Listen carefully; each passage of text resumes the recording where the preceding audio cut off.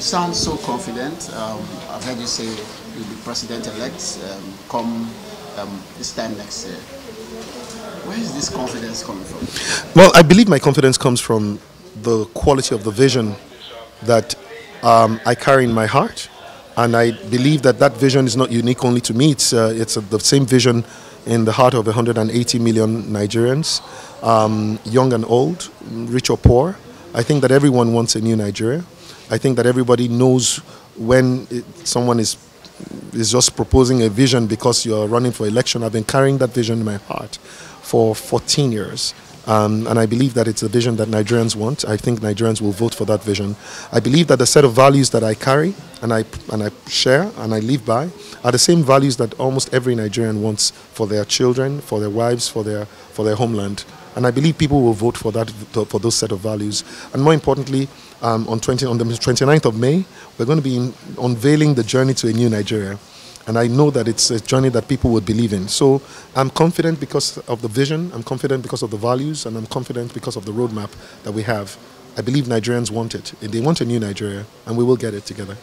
Okay, there was this article you published that was published in the part page of This Day, where you said God has said you'll be president. I did. It's not in there. It's not there. It's not. I said God told me that Nigeria will be the most desirable nation to live in.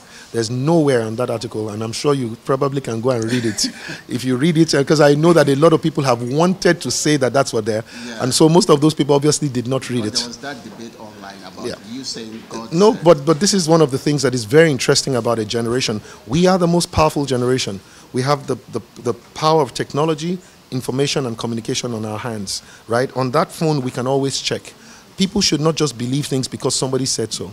You know, if you Google it, you can always find it.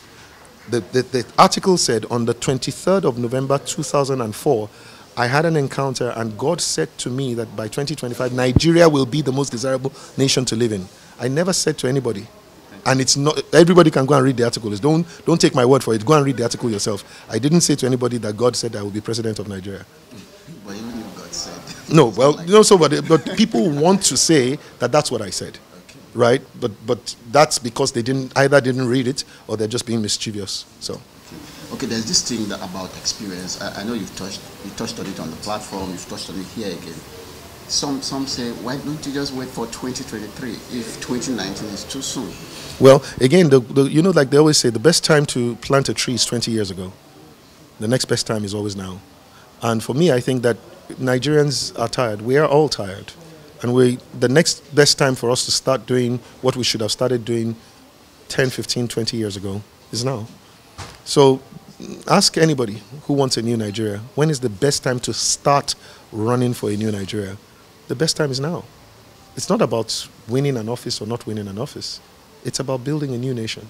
And the best time to start getting people involved in running for offices across all the levels is now. The best time to start getting your permanent voter's card to vote for the people who carry and share your vision and your values and your dreams for a new Nigeria is now.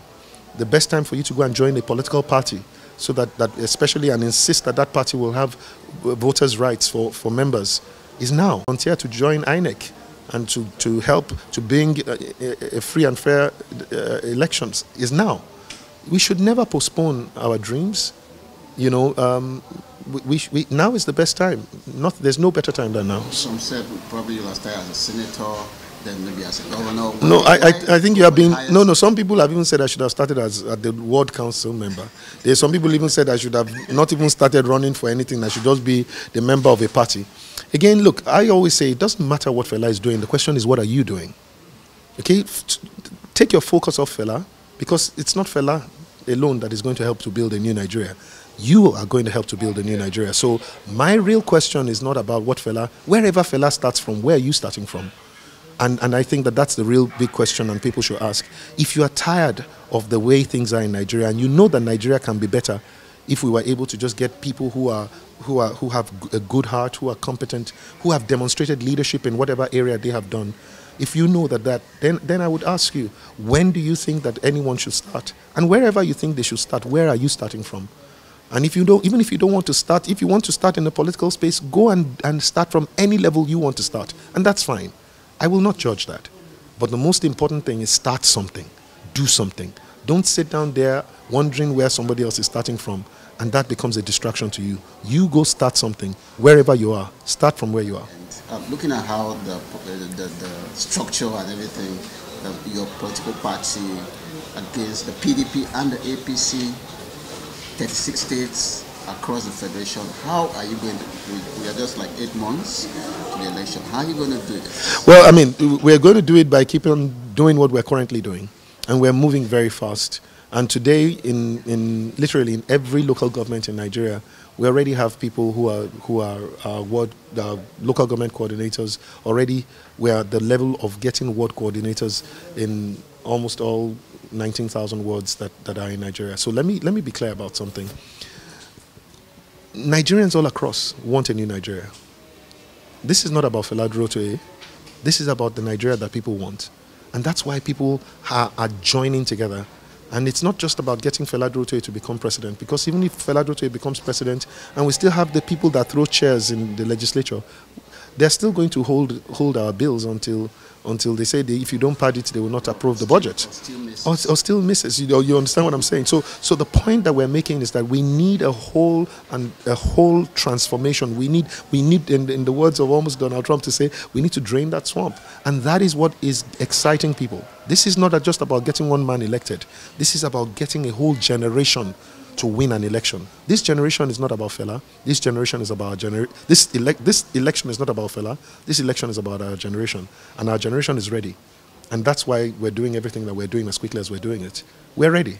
And 2019 will be a very pleasant surprise to all of the people who think that this generation is not ready.